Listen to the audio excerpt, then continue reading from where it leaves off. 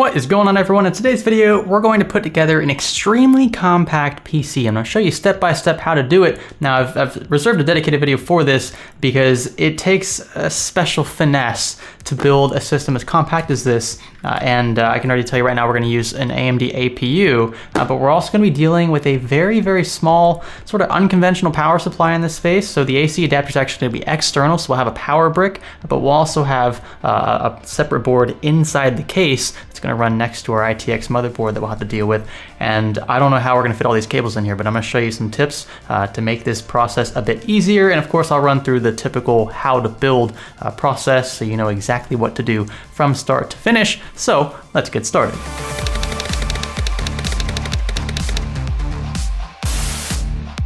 So these are all the components you're gonna wanna buy. You don't have to buy the exact parts that I have here, but you're gonna wanna follow a similar format if you want something this small. Starting first with the case, I think you should in this case build, pick your parts around a case like this because you're gonna need to pick a board that'll fit in this. You'll also need to pick a CPU cooler that will fit in this case because the clearance height-wise is not very tolerable. You're also gonna need to pick a drive that will fit in here. Obviously this tiny little case here, which we'll talk about more in a second, is not gonna support a hard disk drive of any sort. So only 2.5-inch SSDs or M.2s, any kind of like PCIe based NVMe drive, or even a SATA M.2 like this will do. So these are the parts. Again, just want to give you a brief summary of what we're going to be working with. You're also going to need a Phillips head screwdriver. It's really about it. You don't need anything else. You can kind of get by with just that tool there. And also you're going to have a bag of screws and maybe even zip ties and stuff that come with your case. I just like to collect all of them. So you'll see me periodically reaching out of here for some screws, but you should have all that included in the case when you buy it. So let's get started. Let's start first with our motherboard in today's build guide. We're going to use the MSI B450i, which stands for ITX, and then Pro AC, the AC standing for built-in Wi-Fi support. Now, I think for smaller cases like this, having onboard Wi-Fi is kind of a necessity because this might not be hooked up to a LAN cable if it's sitting in your living room, if you're using it as like an HTPC, or even if it's mounted to the back of a monitor or something like that, which we can do with our Antec case. So it's important we have the ITX form factor, and in my opinion, Wi-Fi is also a plus. So we're gonna pull out the board, placing it on top of the box. This will act as our makeshift workbench. We're not worried about this cutting into the box. The solder points on the bottom of the board can be a bit sharp, and we don't wanna work directly on our table surface because we could scratch things. Other than that, it really doesn't matter where you work as long as the system's not running and you're not, I don't know, using a metal table or something like that. So this is our ITX board. This is where we're going to install the CPU. This is where we're going to install the RAM. These retention clips, we can go ahead and remove these because our cooler we're going to use, which is the stock Ryzen Wraith Stealth cooler, will not require these clips. So first thing we're going to do, take our Phillips head screwdriver and remove these 4 Phillips screws. I recommend saving these, put these in either your CPU box or back in your motherboard box because you might at some point need these. Now, most older AMD coolers will use these clips, but a lot of the newer coolers won't require it. You will likely need to use the back plate though. This will have a small little standoff sticking through, and this is where you're going to screw in the new cooler. So keep this back plate, that's this piece right here, underneath the motherboard. Now our CPU cooler by default, remember, will not fit in our Antec case. So what I had to do was remove the plastic outer ring that has the AMD logo on it. I have more info in the video description of how to remove this. Depending on the CPU cooler you use, you might have to modify it just a little bit. In our case, we had to, but I wanted to get that out of the way up front before we install the CPU so you know exactly how we got this to fit in our build. Now we're going to install our CPU. So go ahead and slide that out of its box. You see this is just a chunk of silicon and metal. Most of the metal you're seeing here is the IHS. This is designed to spread heat across a larger surface area than the die underneath. Most of these chips are soldered, so you won't find too many direct die solutions. Now, the key thing you're gonna wanna pay attention to is this golden arrow. If you align this golden arrow with the arrow on the socket, which you can see right here, it's a little indentation, another triangle, you're gonna want those two to match up. So this is the orientation of the CPU. You can see, if I can get the reflections just right, you can see the Ryzen word is facing this direction, right, toward our rear I/O. It might differ from board to board, but in this case, this is the orientation we're going to want to drop the CPU into the socket. So what you can do first is lift this metal lever, pull out and then up. It'll stand straight up, take the CPU, align that golden arrow with the triangle on the socket, drop the CPU into place very gently. You might have to slide it around just a little bit to get those pins on the CPU to slide into the socket. There we go. Once it's all the way down, the silicon practically makes contact with the socket. You can re-secure the CPU by sliding this lever down. You might feel a bit of tension there, and then snap it underneath, and you're good to go. You just installed a CPU. Next up, we're gonna wanna install the CPU cooler. Now, depending on the cooler you're using, again, you might have pre-applied thermal paste. I've already removed it in this case, so there's none applied, but if you want to use stock compound, there's no issue there. It's not gonna be the best quality. You might have slightly higher temps, but in general, it's acceptable to use that. And all you have to do is just sandwich this on top of the CPU, align the screws on both the bottom and top over those little pins sticking through the board, and then you can screw them in with your Phillips screwdriver. In our case, we don't have any pre-applied thermal compound anymore, so I'm going to use Thermal Grizzly's Cryonaut solution. This is high quality thermal compound, and we're going to apply it like so. I suggest with Ryzen CPUs a slightly longer line from top to bottom, just as I've done. A little more isn't gonna hurt. You just don't want this running over. It just gets messy. It's not conductive, so I wouldn't worry too much about that. But you don't wanna put too little that the paste itself doesn't cover the entire IHS, because heat will spread across this entire metal plate. So that's why I put a little more than you might be comfortable with. And then we're going to sandwich the CPU cooler atop, align those screws with the pins running through the board. That secures it to the back plate. Then we're gonna take our Phillips screwdriver and start twisting.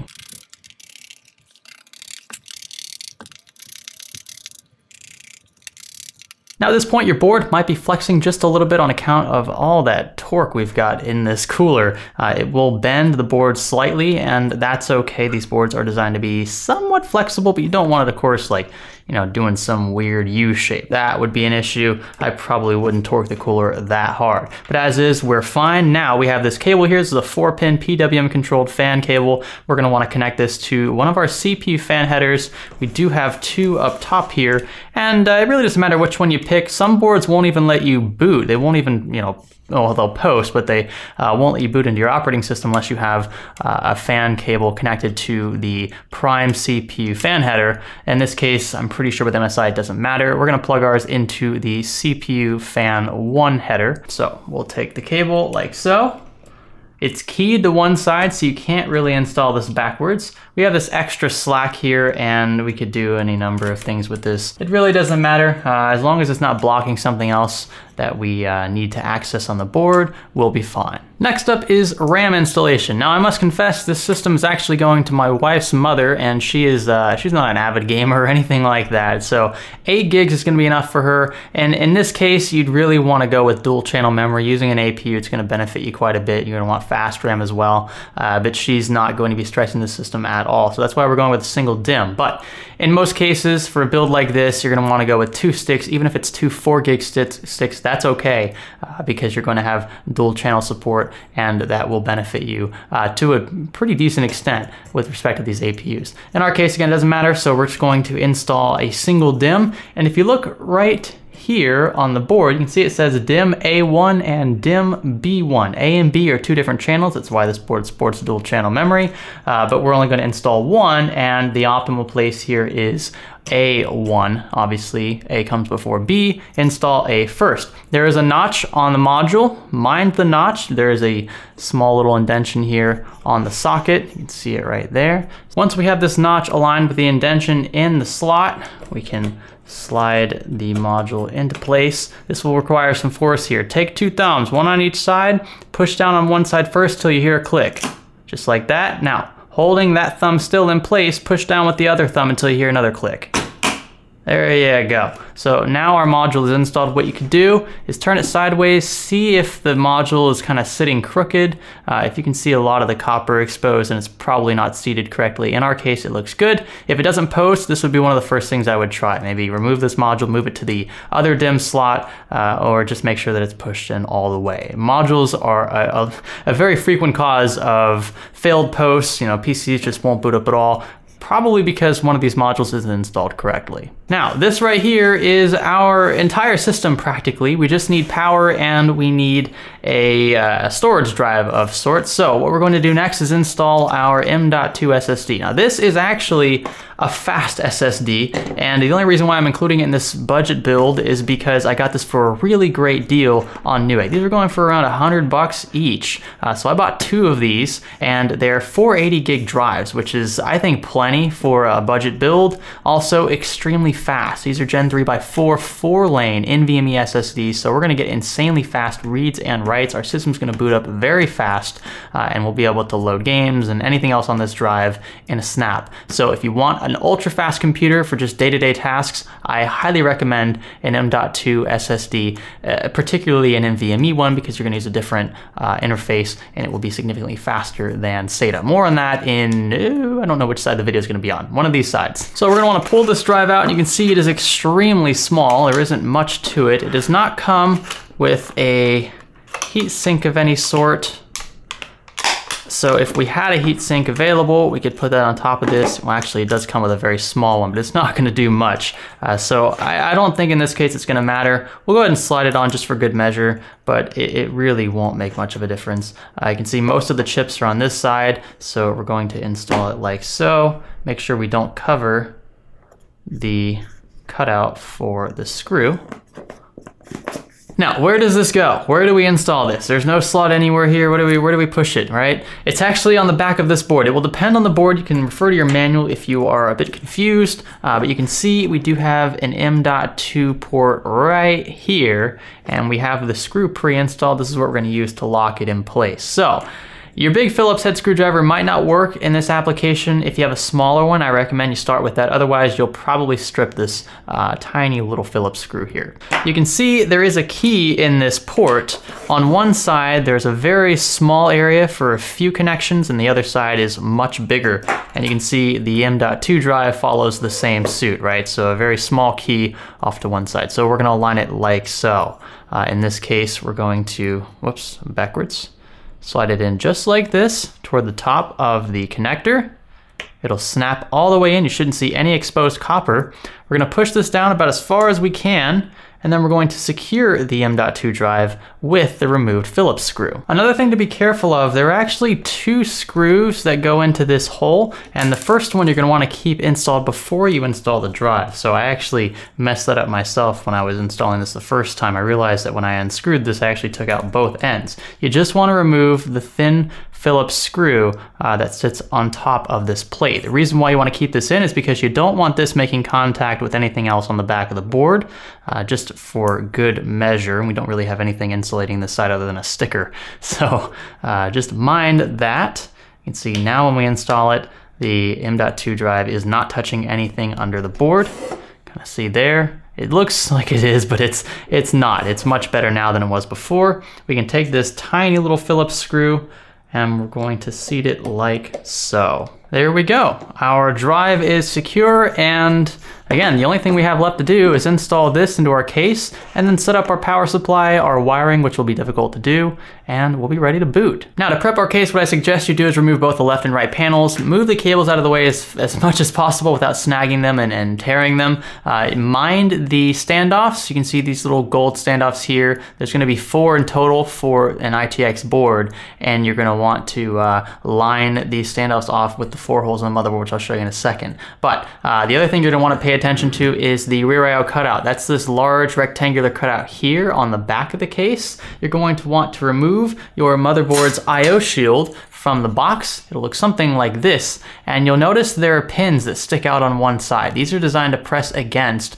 the rear I/O ports on the motherboard. So you want these pins, you can see them how they stick out here. You're gonna want these facing inward. So the smooth side is facing outward, right? So we're gonna wanna install it like so. The other thing to keep in mind is orientation. So you could really put this in this way or this way. Either way will work, but your motherboard has its layout designed a specific way. So when it's facing out, when the rear I/O is facing out like this. You want to pay attention to where these ports are. These are the microphone headphone jacks. Wherever this is, your AC Wi-Fi is right next to that. You're going to make sure that you align the rear I/O, the orientation that you insert this, so that this fits into this, right? So now we're going to slide this through, and you're going to want to press on it. It's going to be a bit frustrating, depending on the case. You push one side in, the other side pops out. That's kind of how these work. This is frustrating, but there we go, I already did it. So you do it enough times and you get used to it. So the more you practice, this will get easier. So there we go, rear I/O is installed, and then now we can thread our motherboard into place using the rear I/O as a reference, as well as the standoffs that I talked about earlier. You can see there's a standoff right, everything's mirrored on the screen, right there. That's one of our standoffs. So when we install the motherboard, be careful of these cables, especially in this case. This is why I'm making a dedicated video for this this PC build here. I think what I'm going to try to do is slide it, you know, front side in first, kind of push it to the back, if that's possible. Is it possible?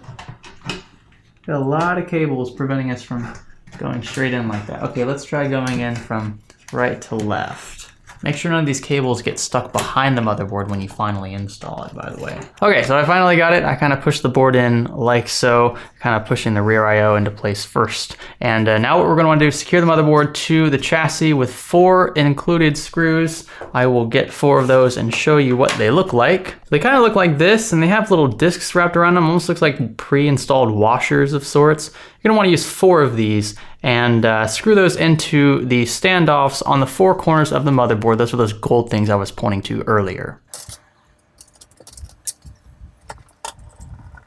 All right, so board is secured to the chassis. That was actually kind of easy. Antec gave us these convenient little you know, hemispherical cutouts here that make it much easier to slide a Phillips screwdriver into the tight spaces it needs to fit. So now we have all these cables, and these cables are going to be the bulk of the remaining portion of this video, getting these into their correct places. So a quick rule on cable management. What I like to do is start with the smallest cables first, because it's very difficult to work around these thicker cables, or the, you know, these kind of like angel hair sleeves of cables, especially the 24 pin and the 8 pin EPS.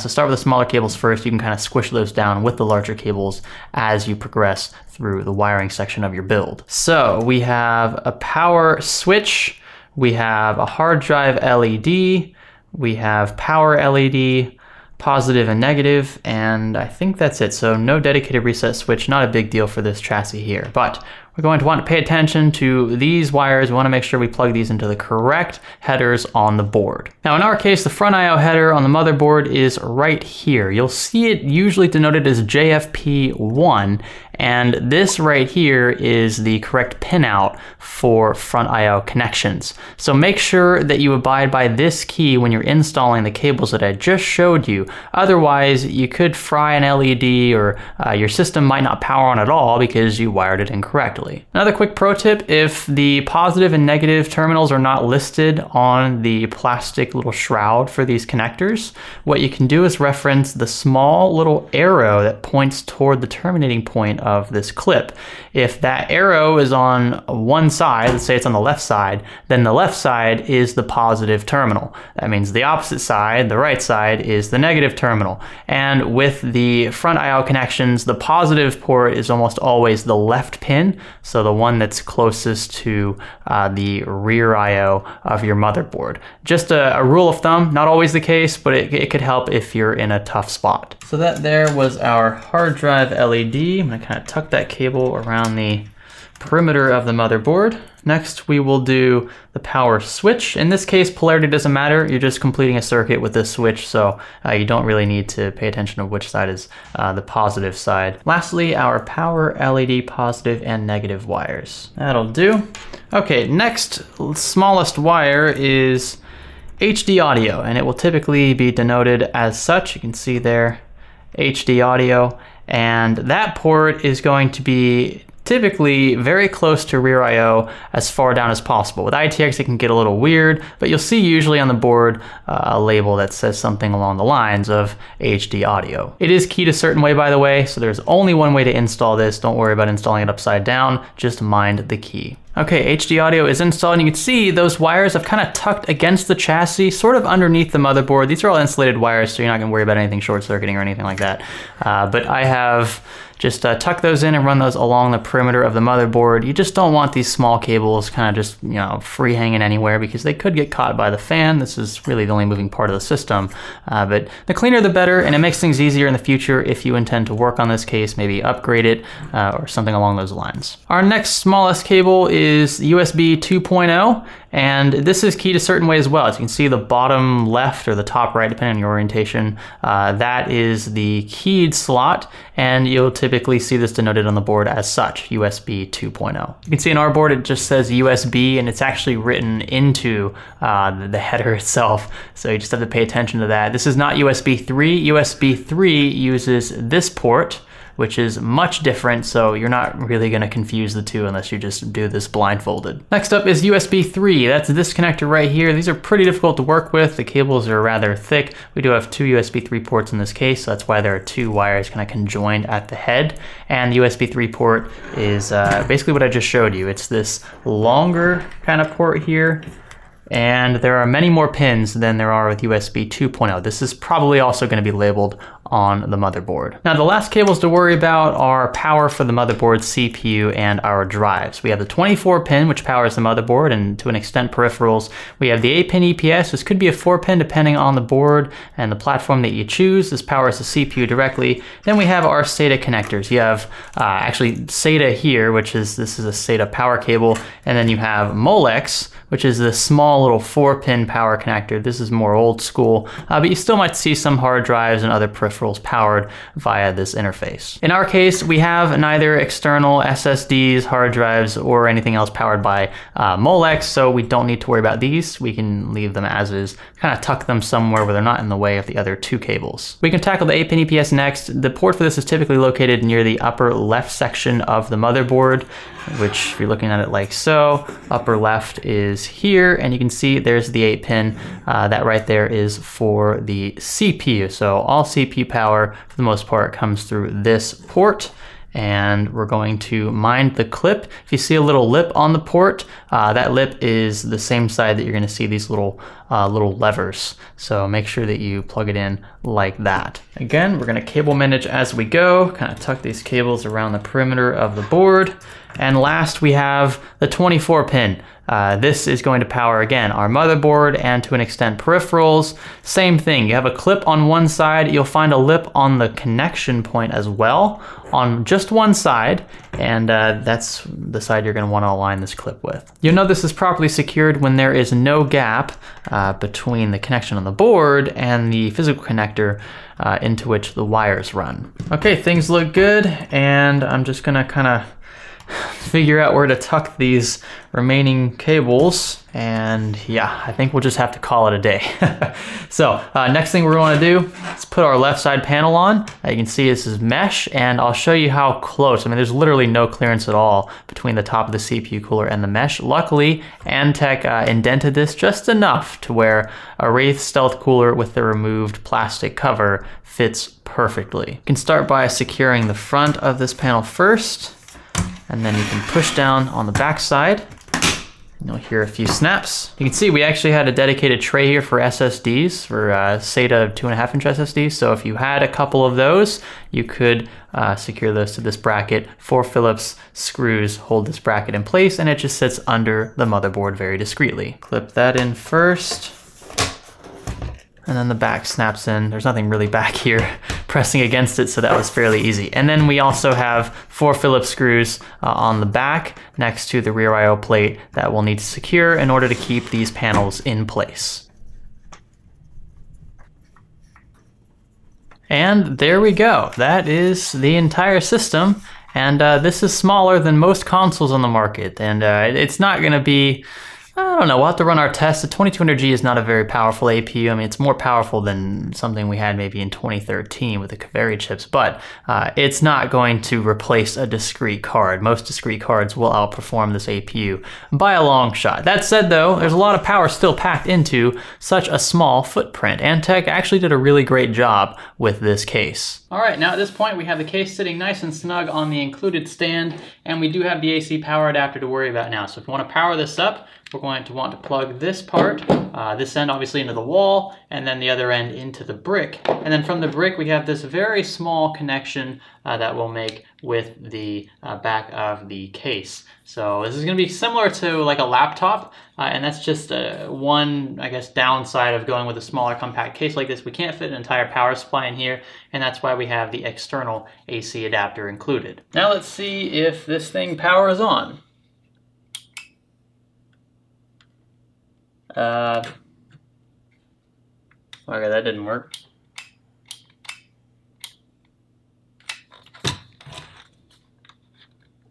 That's weird. The power brick works. I can see the light on the brick, so it's probably something wire-wise that was either removed or that was neglected. So yeah, I've tried straight up jumping the motherboard. That didn't work. I think what I'm going to have to do now, I mean, all these connections, these are all solid connections in here. I checked 24, 8-pin EPS, CPU fan cable, all that stuff's in there. I think what I'm gonna do is bypass this small little power supply bit and just run an external power supply and see if I can get this to power up. And if it does, then that means that the little Pico whatever format power supplies in here just isn't working. I know the brick's working because the brick is on. It's lighting up. So that means that something in here is not properly delivering power to the motherboard. That is a shame. Okay, power supply on. This button's not going to work because I removed the front connectors. So let's just jump it. There we go. System. I'm assuming it's posting. I mean, we actually get lights on the motherboard and the fan's turning, so that means we likely have a dead power supply, which means we were one of the people hit with the dead PSU plague upon arrival. Well, I guess I better call Antec. I'm gonna unscrew this board, this little Pico. I still don't know if it's a Pico power supply, but it's just a small little board in here that I'm going to remove and see if I can see any defects. I didn't say this earlier in the video because I didn't really think it mattered. I thought this would still work. But one of the screws on this small little power supply board was dislodged. It was just completely removed actually. And it was kind of flopping all over the place when it arrived. So maybe something happened to it during transport. Not sure. Let's see if there are any defects. I want to be careful with this because I don't know if current was actually running through any section of this. But there might be some diode or inductor or something that's not making proper contact. Yeah, so we have a system that can't boot with its own native power supply because it is dead. And hey, at least you learn how to build the system. I was going to also show you how to install Windows and kind of include that all in the same tutorial, but I do already have a video talking about that. You can check it out, one of these sides here. So I will direct you to that if you are wanting to know how to install software, an operating system, or other software. But maybe I can get them to send me just a replacement board that they've tested in-house beforehand, and then I can send this with Lisa back home to Germany so her mom can enjoy a very fast PC. Maybe not the best for gaming, obviously, but fast in terms of reads and writes. We have a really fast drive in here. And I mean, come on, it's an APU in 2019. This APU came out, what, last year? It's really good for what it is, really good for the money, and so is this board with built-in Wi-Fi and the works. If you guys like this video, thumbs up, you know what to do. I'm sorry, it's just kind of one big failure there at the end, but hey, you know how to build a PC now, so there's that. Wow, this went horribly wrong. Click that subscribe button if you haven't already. Hopefully we don't have power supplies failing us in the future. Stay tuned for more content, hopefully not like this. This is Science Studio, thanks for watching, and thanks for learning with us.